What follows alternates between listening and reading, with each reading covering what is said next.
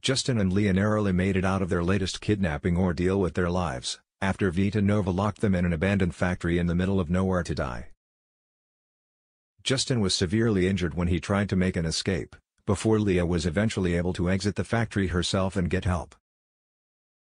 Justin was found to have internal bleeding on his arrival at Northern District's hospital, with broken ribs and a punctured lung, but Bree explained that the dehydration he'd suffered meant he was too weak to undergo surgery, and that they would have to wait for him to stabilize.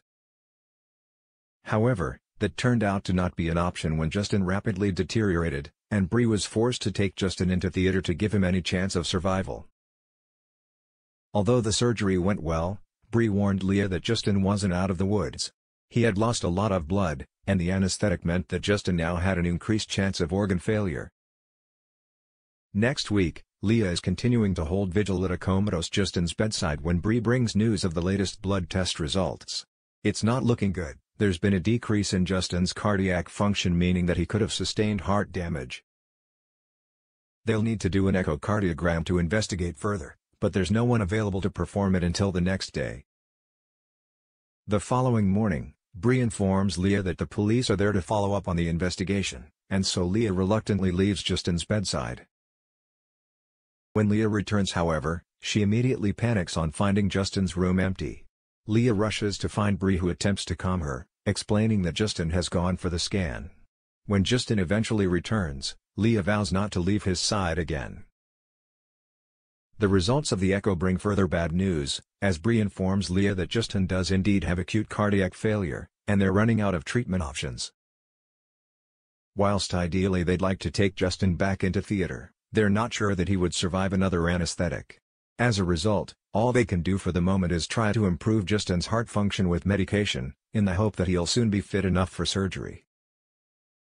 But Bree has to warn Leah that she must prepare for the worst. The deterioration of Justin's heart has sped up, and she needs to face the fact that she should think about saying her goodbyes.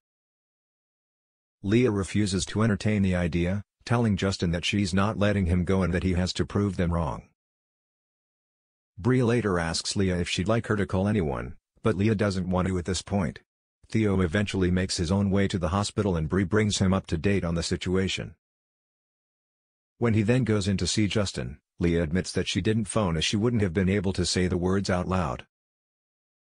Theo is emotional when Leah reveals that she proposed to Justin, and he tries to put a positive spin on things by saying he can't wait for the wedding.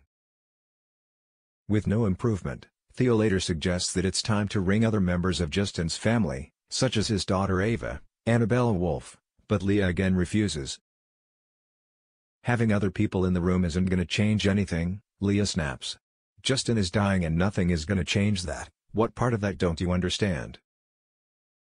The next morning Leah leaves Justin's room momentarily to splash some water on her face and breaks down, just as Alf, Raymar, arrives, having returned from his latest trip to Marimbula.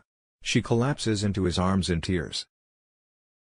As Leah, Theo and Alf sit at Justin's bedside, Leah admits to Theo that if he wanted to say anything to Justin, now is probably the time. Theo gives a heartfelt goodbye as he thanks Justin for everything he's done for him, but soon afterwards Justin takes a turn for the worse, and the machines start blaring.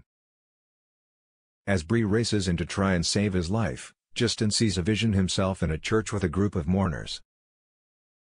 Back in reality, Bree manages to stabilize Justin but explains that his heart is failing. She asks Leah to come back into Justin's room, confirming that this could be it. In Justin's vision, he sees Theo perform a song as a devastated Leah sits in the front pew, but despite all his efforts, he isn't able to make himself known to either of them. As Justin begins to crash again, he sees a gravestone inscribed with Justin Morgan, he gave up. When Leah then delivers a eulogy, she suddenly turns on Justin, calling him a coward for giving up and leaving her.